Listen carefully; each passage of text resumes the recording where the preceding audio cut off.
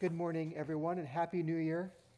It's hard to believe it's 2021. I've told the story a number of times that I remember being a kid, Joseph's age, the age of many of you, young ones, and calculating how old I would be in the year 2000. And for the record, 36. That's how old I was in the year 2000. And I remember thinking to myself at the time, wow, 36. I can't imagine being 36. And that's just so far in the past. Just blew right past that. But here we are, not only the year 2000, but the year 2021. It's just like the Bible says, isn't it? Life is like a vapor. It's here for a moment and it vanishes away as time continues to race by. Just one other little word of introduction here. Last weekend, last Sunday, Denise and I stayed home. One of our sons who was with us looked to us to be the poster child for COVID. And so to be cautious, we ended up staying home. And to finish that story, turns out he tested negative for COVID, and 4 of us in the family all tested negative. So apparently it was something other than COVID. But anyway, we had the opportunity to tune in to Twitch, which I hadn't done in a while. And I was just so impressed. And the kids who were with us were impressed.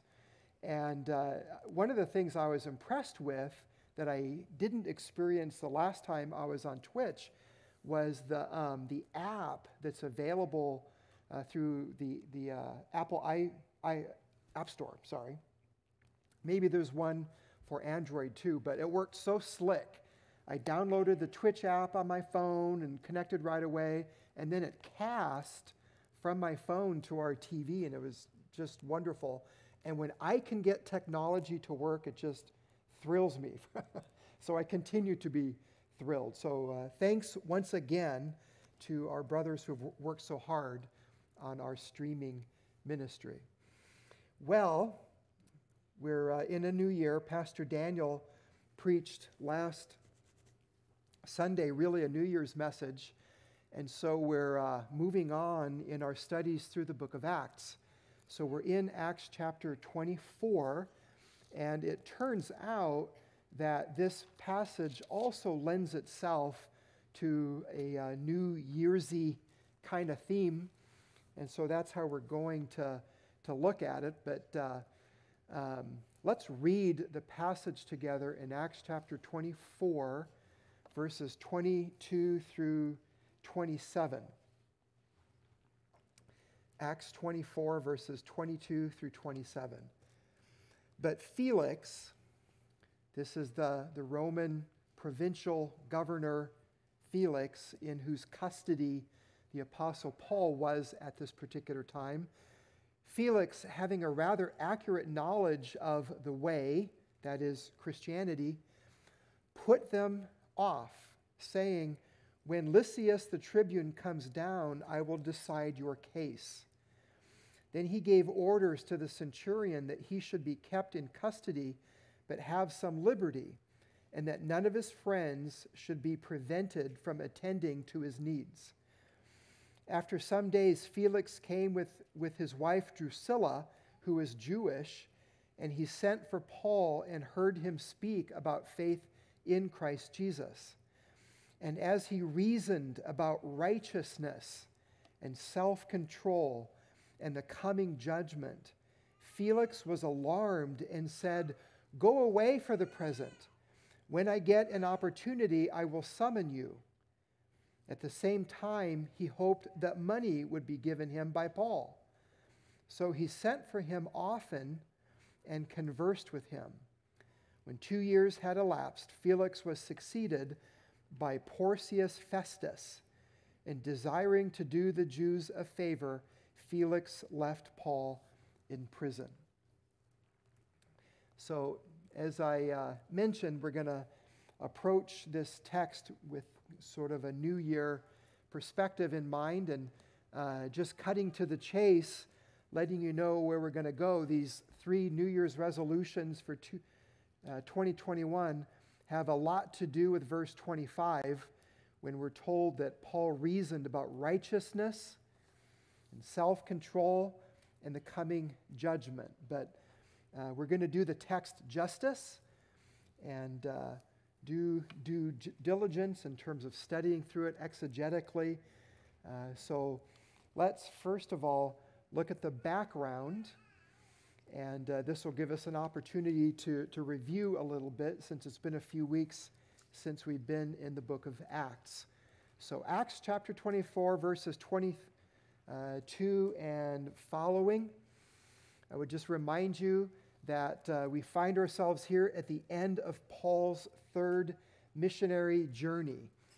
And just by way of a reminder, he took off on that missionary journey from his home church in Antioch, went through Western Asia here into Europe, Greece, and then back down again, took the southerly route, and he was in a hurry to go from Troas to Jerusalem so that he can be at the temple in time for the Feast of Pentecost. And you'll notice that's where his missionary journey ended because he ended up getting arrested. And it could be argued that really that's where his fourth missionary journey began, his missionary journey being under arrest, because it continues that way. Paul continues to be under arrest until his death. And then by way of reminder and background, Paul was arrested in the temple in Jerusalem, and then he appeared before the Roman tribune, who is later identified to us by Luke as Claudius Lysias, and that's in Acts 22, verses 1 through 29. Then he appeared before the Jewish council, the Sanhedrin, in Acts chapter 22 and verse 30, and on into chapter 23. And the Sanhedrin was arguing for his death, remember. They were out for Paul's blood. Then Paul was sent by the tribune Claudius Lysias to Governor Felix in Caesarea. And here's a lay of the land. Here's Jerusalem. Here's Caesarea. That's about a 62-mile journey, and remember, by foot. And having arrived in Caesarea and appearing before Felix, Paul was accused by Tertullus, this lawyer who was serving the needs of the Sanhedrin, in Acts chapter 24, verses 1 through 21. And that brings us up to where we are today.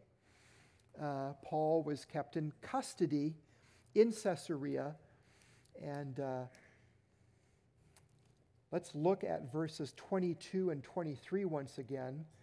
So Felix, as I mentioned, this is a Roman provincial governor. This is the one that the Roman tribune submitted to, needed help from. And this Felix, we're told, after hearing Paul being accused by the Jews, Tertullus, and then after hearing Paul's defense, and they're completely different, they're completely opposed to each other, Luke tells us that this Felix having a rather accurate knowledge of Christianity. So Felix was exposed to the message of the gospel, probably through his wife Drusilla, that we're going to hear a little bit about later on. But he put them off, meaning he wasn't ready to make a decision. He wasn't ready to render a verdict one way or the other. But he was going to wait for the Roman tribune, Lysias, to come to Caesarea. So he says, when Lysias, the tribune, comes down, I will decide your case. And then he gave orders to the centurion that Paul should be kept in custody, but have some liberty, and that none of his friends should be prevented from attending to his needs.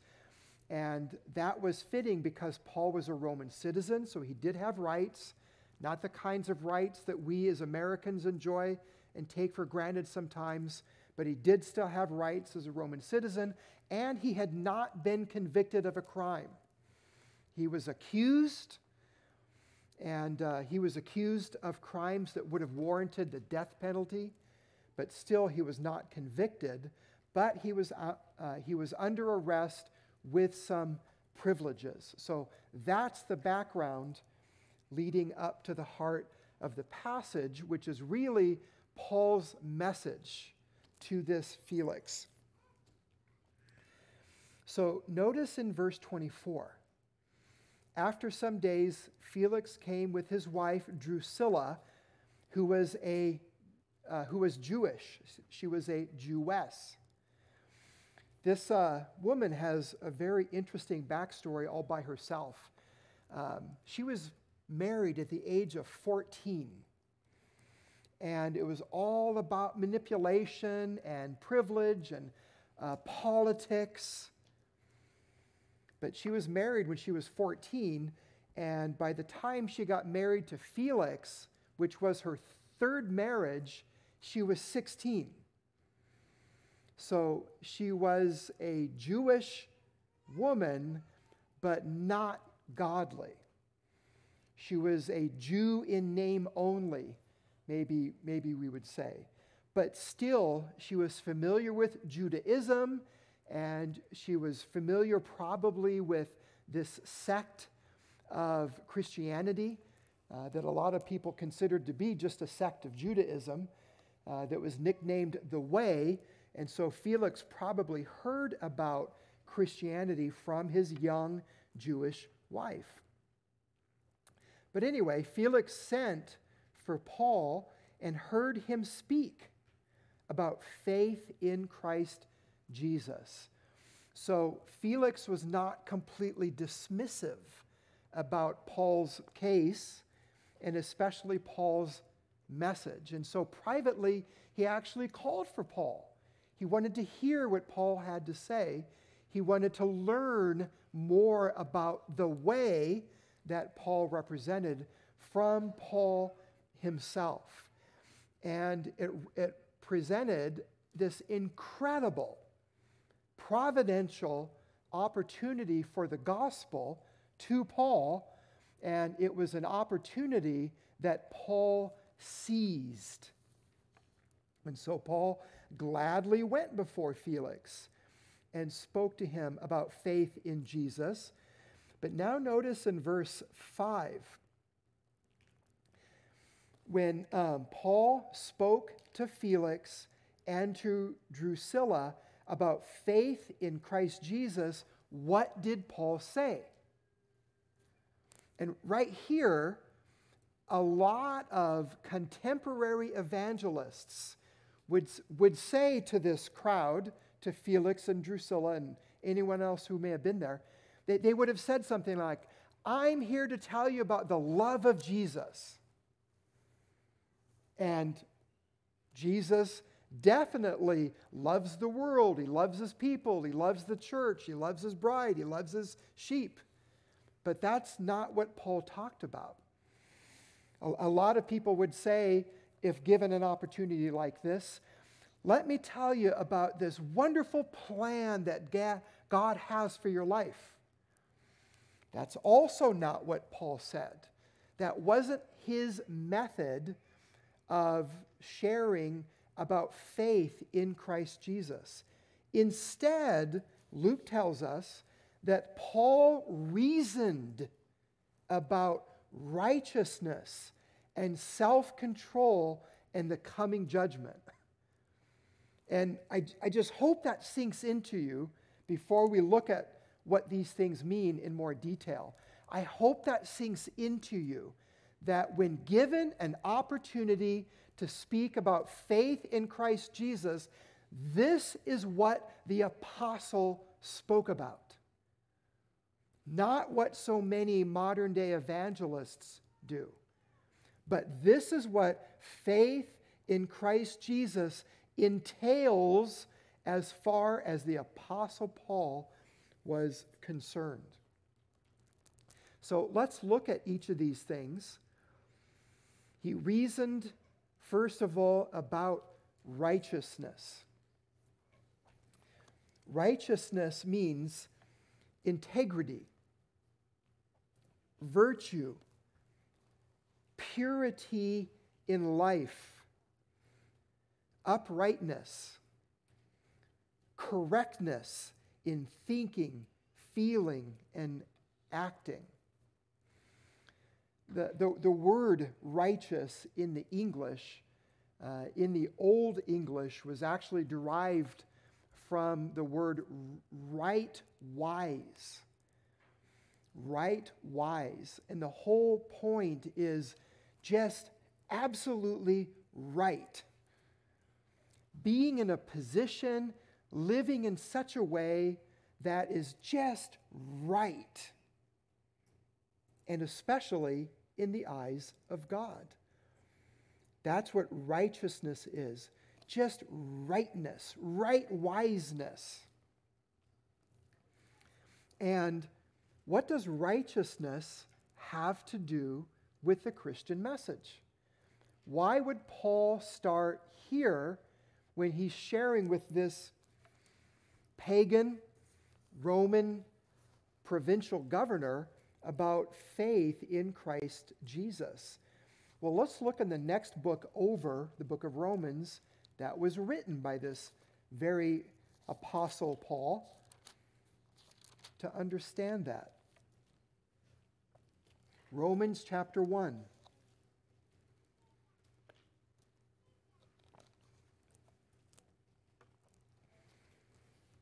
Look with me at verse 16.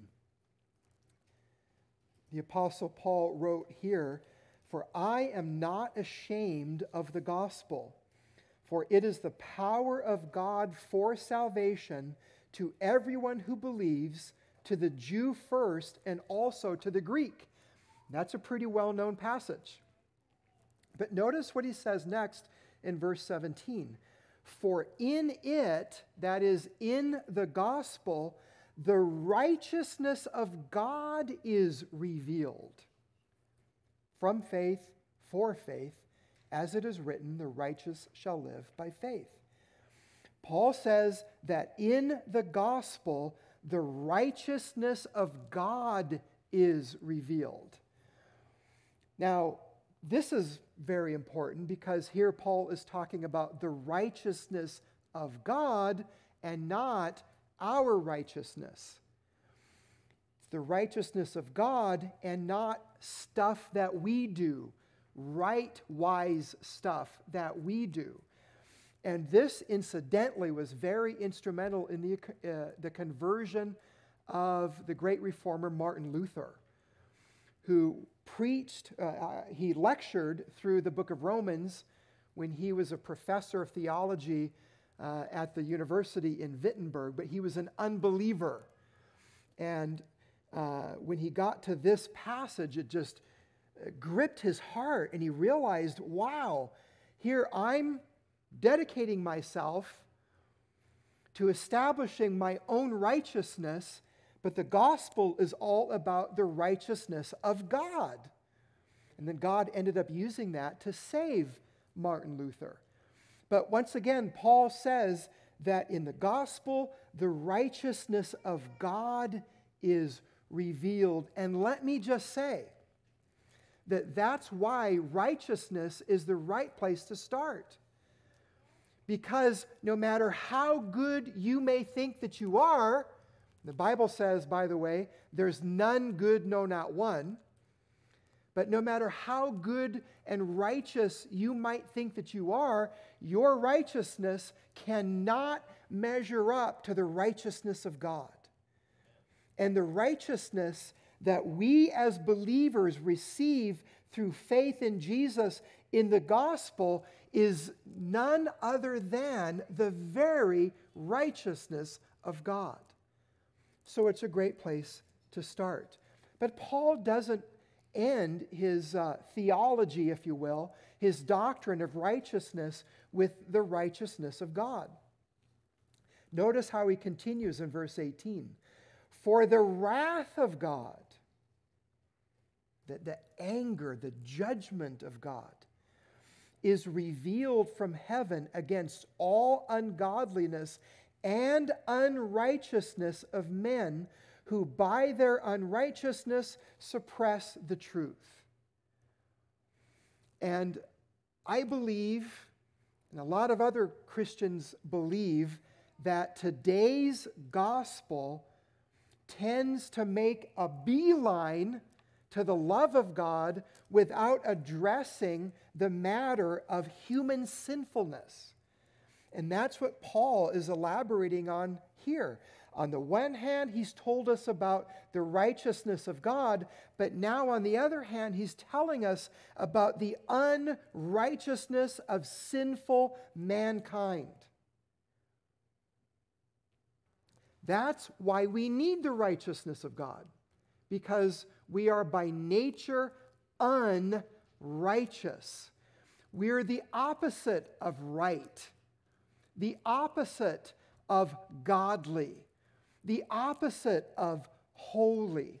And we tend to live our lives that way, even suppressing the truth in unrighteousness. That means holding down what God has revealed to us to be the truth because we're so committed to our sin. We would rather go on living in sin than submit ourselves to the truth of the gospel of God's grace. That's how perverted the carnal mind is. That's how much in sin we are by nature.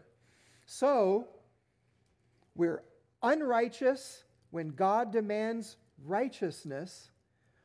And then flip another page or two over to chapter 3, verses 21 and 22. Notice what God does for us in the gospel. And it once again has to do with the righteousness of God. Verse 21 of Romans chapter 3. But now the righteousness of God has been manifested apart from the law, although the law and the prophets bear witness to it, the righteousness of God through faith in Jesus Christ for all who believe, for there is no distinction, for all have sinned and fall short of the glory of God. And just a quick summary, God does not call sinners like us who are desperately wicked and alienated from Him to pick ourselves up by our bootstraps, turn over a new leaf, and start living righteous lives. That's not the message of the gospel. The message of the gospel is we need to acknowledge how sinful and unrighteous we are by nature and receive the righteousness of God through faith in Jesus Christ as a free gift. Amen. That's the gospel. Then, as a result, live a righteous life.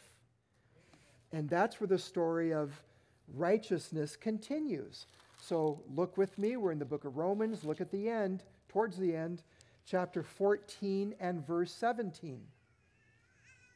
Romans chapter 14 and verse 17, where the same apostle writes, "For the kingdom of God," and that is where we are as believers. That's our residence. That's our citizenship. Jesus is our king, and we are citizens in the kingdom of God as believers. Paul says that realm of the kingdom of God is not a matter of eating and drinking, but of righteousness and peace and joy in the Holy Spirit.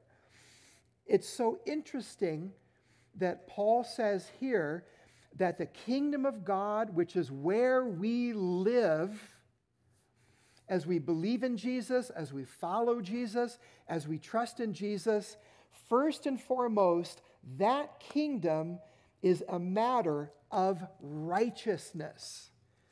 In other words, as we follow King Jesus in his kingdom, we're supposed to be about the matter of righteousness. That's what the kingdom of God is all about.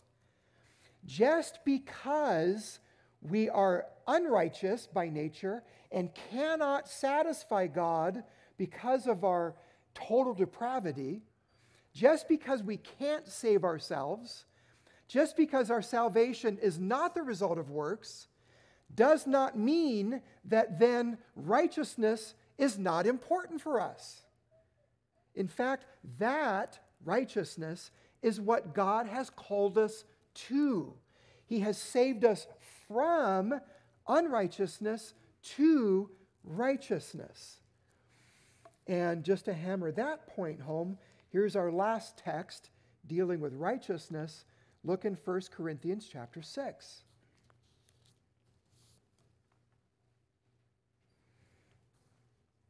Verses 9 through 11.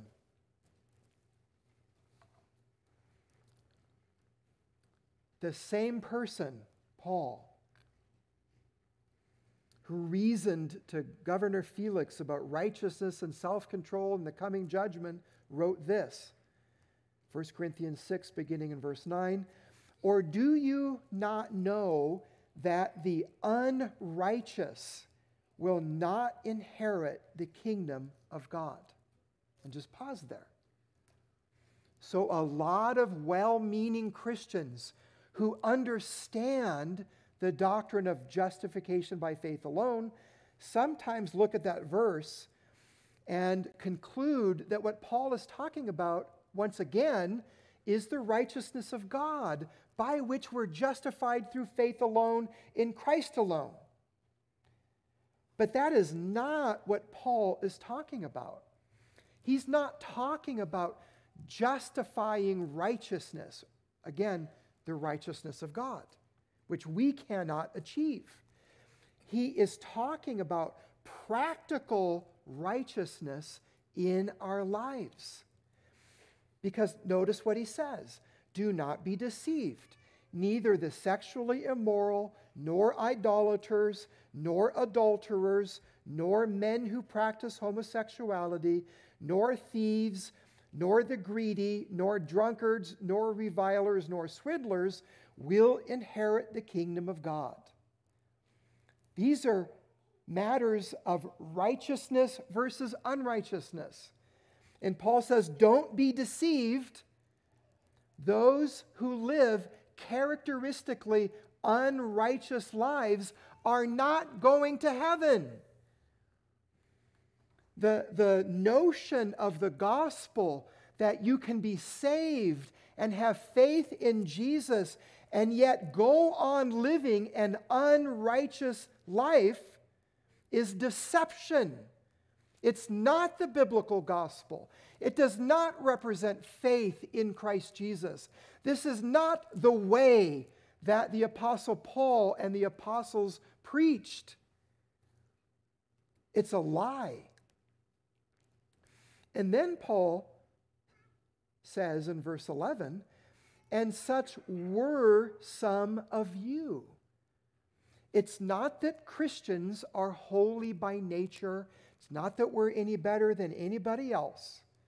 But God, in His mercy, rescued us from our sin, even when we were helpless, even when we were His enemies, even when we loved our sin. But God saved us. And notice the terms that Paul uses. You were washed. You were sanctified. You were made holy. You were born again by the Spirit of God. And he adds, you were justified in the name of the Lord Jesus Christ and by the Spirit of our God. And justification there does refer to us to be being declared righteous in the sight of God because of the imputed righteousness of Jesus Christ. But notice that the two things go together.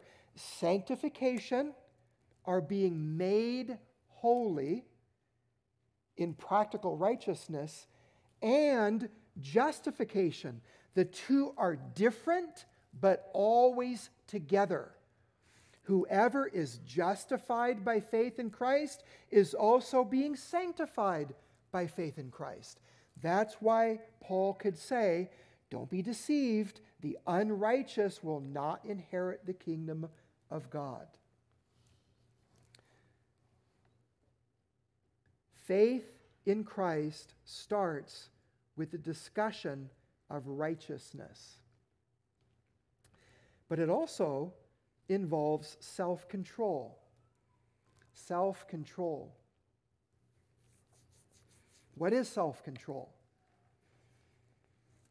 A synonym that is used in the King James Bible is the word temperance. Another synonym is self-government. Self-control is the virtue of one who masters his desires and passions, especially his sensual appetites, like sex, alcohol, food, money, etc. All of these sensual appetites, by the way, that our world sets before us and says, go for them, hold nothing back. Biblical self-control says, no, I'm not going to let those things rule me. I'd like to add something else about self-control before we look at some passages together, and that is that biblical self-control is not what the unbeliever exercises in his austerity, in his severity to the flesh. There are plenty of unbelievers who have amazing self-control when it comes to exercise and diet and even managing budgets and such things. But biblical self-control is always Godward. It's always Christ-oriented. And that's why it's the fruit of the Spirit. So speaking of that, look with me in Galatians chapter 5. Galatians chapter 5.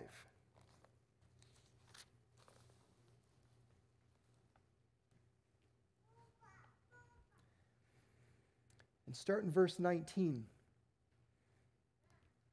Paul writes here, now the works of the flesh are evident. And these representative sins are going to sound familiar. The works of the flesh, which are evident, plainly seen, are sexual immorality, impurity, sensuality, idolatry, sorcery, enmity, strife, jealousy, fits of anger, rivalries, dissensions, divisions, envy, drunkenness, orgies, and things like these. And someone might say, but that's no big deal because I've accepted Jesus in my heart. But Paul says, I warn you, as I warned you before, that those who do such things will not inherit the kingdom of God. But in contrast to these works of the flesh, Paul gives us the fruit of the Spirit in verses 22 and 23. But the fruit of the Spirit is love, joy, peace, patience, kindness, goodness, faithfulness, gentleness, self-control. Against such things there is no law. And why is there no law against such things? Because they're righteous, including the virtue, the fruit of the Spirit of self-control. And I think it's ironic, don't you? Self-control. It's the fruit of the Spirit. We don't have it in ourselves to control ourselves for the right reasons. God has to give us the ability to exercise self-control, to have mastery, government over our sensual appetites. We just don't have it in us. The Holy Spirit has to bring it to us. And yet, we're called to do it. So, look with me next in 2 Peter chapter 1. 2 Peter chapter 1.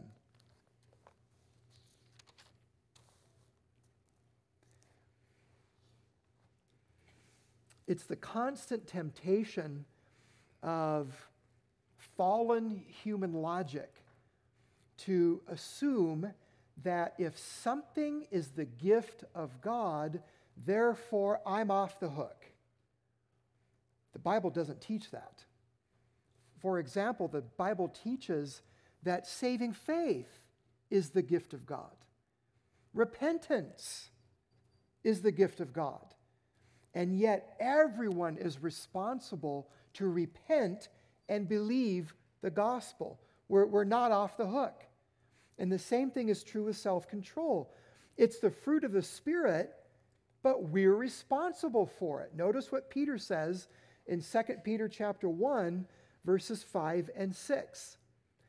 For this very reason, Peter writes, make every effort to supplement your faith with virtue, a synonym for righteousness, by the way, and virtue with knowledge. So righteousness always goes hand in hand with understanding doctrine, having correct knowledge from God's word, and supplement knowledge with self-control. Both of these things are true at the same time. On the one hand, self-control is the fruit of the Spirit, and on the other hand, we are responsible for it. And a really helpful verse to keep in mind on this dynamic is Philippians chapter 2 and verse 12, where Paul writes that we are to work out our own salvation with fear and trembling. Why? Because it's God who is at work in you, both to will and to do according to his good pleasure. And so when it comes to self-control, as we're obedient to Peter's command to add to our faith,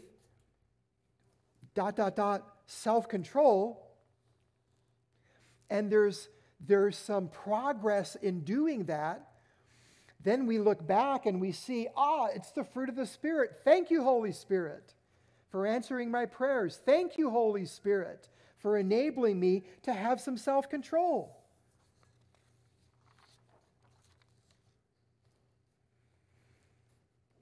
And then look with me in Titus chapter 2. Self-control is part of what God has saved us for.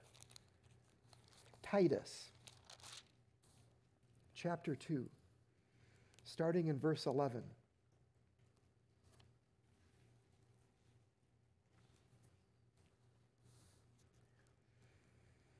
For the grace of God has appeared, bringing salvation for all people. By the way, that's a great Christmas passage.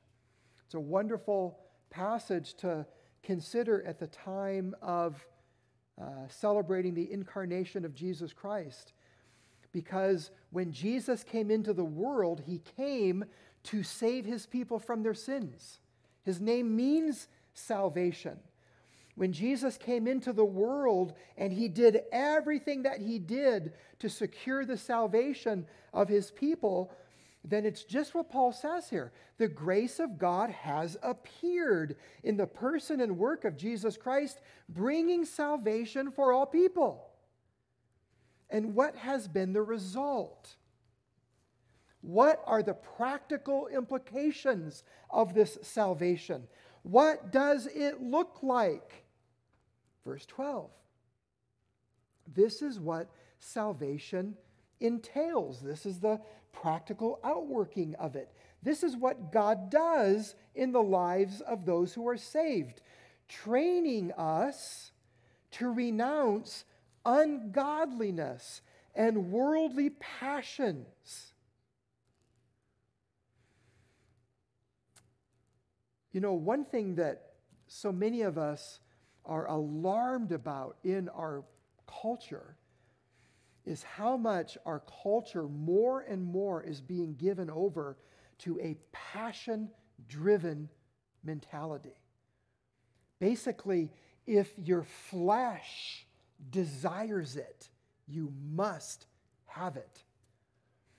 if you are passionate about it, it must be right for you. And nobody can tell you any differently. Nobody can get in your way.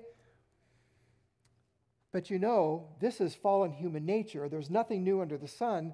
The same sort of passionolatry, if you will, was alive and well during the Roman Empire. And that's why Christians who lived 2,000 years ago needed to be told to renounce worldly passions, and by contrast, Peter says, to live self-controlled, upright, and godly lives in the present age. So notice, in the midst of this description of what salvation is all about practically, Peter includes self-control. Interpretation, application, God has saved us in order that we would live self-controlled lives. We would not be driven by the lusts of the flesh. We would not be driven by the passions of the world, our carnal appetites. Instead, we would be driven by a Holy Spirit-inspired desire to glorify God and to accurately reflect Him in a fallen world. Then, as Paul reasons before Felix and Drusilla, as he speaks about faith in Christ Jesus, he also talks about the coming judgment.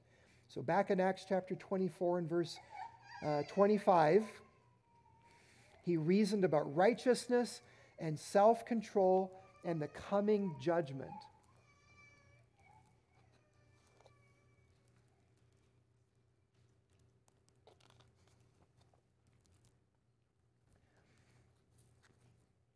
And again, I can't help but just highlight a contrast with today's gospel, because you hardly hear about judgment in contemporary, especially American evangelicalism.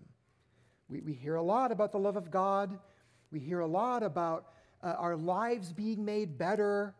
We hear a lot about, which is true, we hear a lot about joy and satisfaction and having our desires fulfilled, again, which is all true. But at the end of the day, when it comes right down to it, the main reason why people need to hear the gospel and repent of their sins and believe in Jesus is because there is a coming judgment. And I want to share with you a classic passage from the Old Testament, Ecclesiastes chapter 12, the last two verses in this book. Probably very familiar words to both Felix and Drusilla. And by the way, what Paul has already preached to them and reasoned with them about righteousness and self-control probably are just convicting them and cutting them to the quick. But then he really brings it home when he talks about judgment. So notice in Ecclesiastes chapter 12 and verse 13. I believe this is Solomon, repentant, former backsliding Solomon, who wrote, "The end of the matter." In other words, this is what life is all about. This is what everything is headed toward. All has been heard. Here it is. What's life all about? What's the conclusion of the whole matter? Fear God. Have a healthy respect and reverence towards your Creator and Judge. Fear God and keep His commandments. Actually obey God. Actually treat God as if He's God and you're not. And he says, for this is the whole duty of man. That's an amazing statement. Because if you would believe our modern day humanists, you would believe that the whole duty of man is self-actualization. It's about me feeling good about myself. It's about me achieving my goals, having vision and going towards that vision and whatever I'm passionate about. Fulfill your passion. And again, I'm not saying there's no truth in that, but notice that is not the whole duty of man. The whole duty of man is fear God and keep His commandments, and then that's the starting point for a proper identity and self-esteem, if you will. Well, so what? Maybe I can just take it or leave it. Who cares? Thank you for the advice, Solomon, but I have something else. I have another agenda. Something else is on my schedule. Solomon writes this. Why is this so important and urgent? For God will bring every deed into judgment with every secret thing, whether good or evil. There's coming a day of accounting. We're all going to stand before our God. And our unrighteousness will be exposed and put on display in such a way that those who are without Christ are going to have their mouths stopped. No more blame shifting. No more self-justifying. No more putting it off. No more arguing with God, but every mouth stopped and just pure, unadulterated, righteous, and holy, truth-telling judgment. And not just about big things that everybody talks about on the news, but even secret things, the hidden things of the heart, our motivations, our desires, what really makes us tick, whether good or evil. Because it is all either good or evil. This is why we must preach the gospel. And judgment, I'm sure you know, is not an exclusively Old Testament theme. Jesus said in John chapter 5, verses 22 through 24, the Father judges no one, but has given all judgment to the Son, that all may honor the Son just as they honor the Father. Whoever does not honor the Son does not honor the Father who sent him. Truly, truly, I say to you, whoever hears my word and believes him who sent me has eternal life. He does not come into judgment, but has passed from death to life. This is why it's so important to believe in Jesus. When you believe in Jesus, you pass from judgment. You pass from death to life, and you are no longer condemned. There is nothing else to fear in terms of being condemned by a holy God. But still, as believers, we're told to live in light of the day of judgment. There's several verses, in fact. I'm just going to read one. 2 Corinthians chapter 5 and verse 10. In your own time, you can look up Hebrews 9 and verse 27, which says, by the way, it is appointed for men to die once, and after this comes judgment. But in 2 Corinthians 5:10, Paul wrote to Christians, for we must all appear before the judgment seat of Christ, so that each one may receive what is due for what he has done in the body, whether good or evil. And just to set your conscience at ease, this judgment seat of Christ for believers, our salvation is not in question, but the validity of our faith is, are we sheep or are we goats? And our eternal rewards are certainly in question. The Apostles' Creed says that this Jesus, who ascended into heaven and sits at the right hand of God the Father Almighty. From that place of exaltation, Jesus shall come to judge the living and the dead. Judgment. That's what Jesus came to save us from. That's why we preach the gospel. That's why we're willing to be considered fools for Christ's sake. And that's why, if you're an unbeliever, you need to believe the gospel without delay, as the negative response of Felix shows us. So, this was Paul's message. He reasoned about righteousness, self-control, and the coming judgment. How did Felix respond? Back in Acts chapter 24.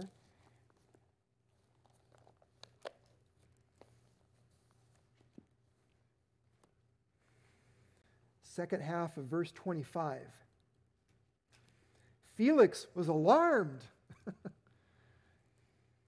He didn't tune out Paul. He heard Paul. He was tracking Paul, but he was alarmed. Why was he alarmed? Because he was undone. He knew that this message of faith in Jesus Christ, entailing righteousness, self-control, and the judgment to come, completely pinned him down and had him all figured out. He was alarmed. So you would think he'd say, "What must I do to be saved?" Like the Philippian jailer did in Acts chapter 16. But no, that's not how Felix responded. He was alarmed and said, "Go away for the present. When I get an opportunity, I will summon you." He procrastinated. He didn't want to hear it.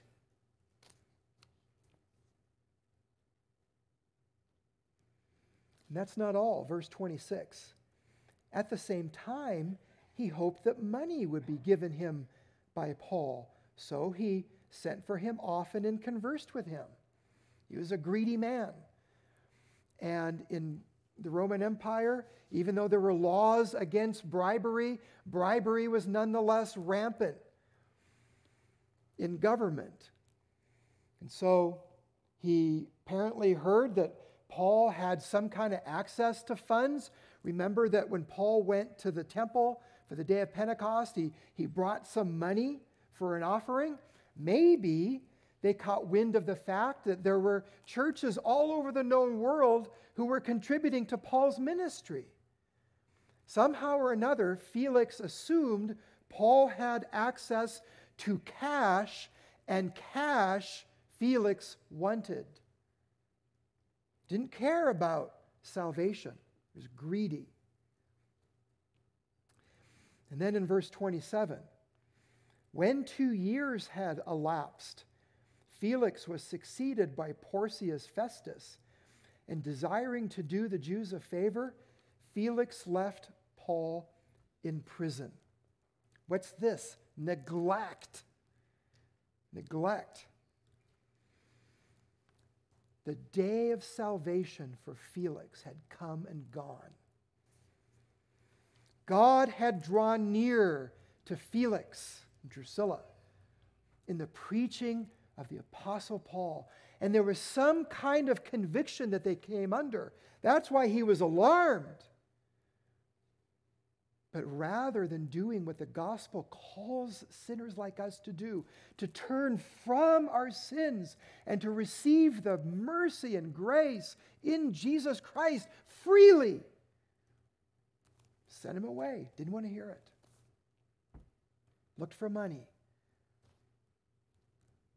And he waited for 2 years until he was plucked out of that situation by God's providence, and that door of opportunity for Felix was closed. And so that's Felix's response.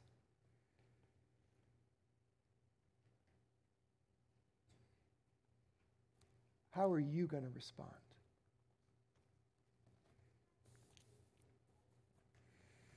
if you've not been a believer,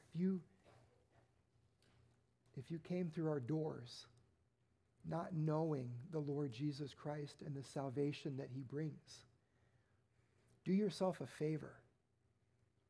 Today, while it is called today, before your heart is hardened by the deceitfulness of sin, before your heart is hardened so that you turn away and devote yourself to the urgency of things that this world says are so important, but they're only passing away. Today, come to the Lord Jesus Christ and be saved. Become a Christian. Have faith in the Christ Jesus of the Bible. And then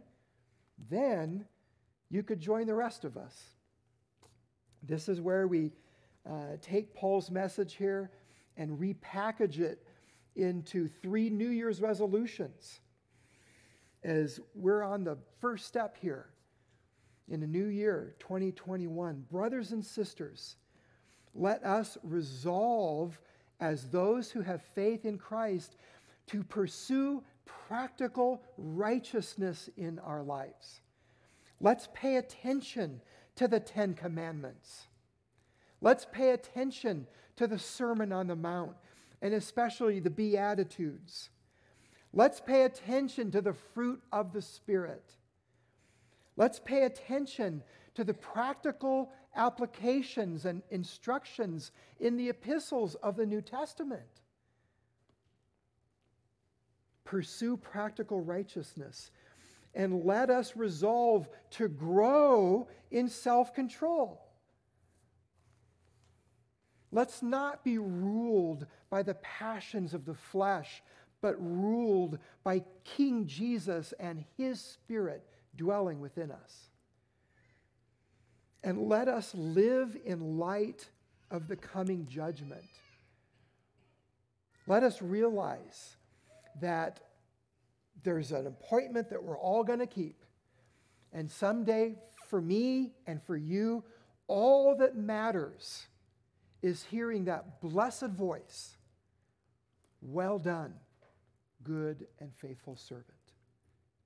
God help us. Let's pray.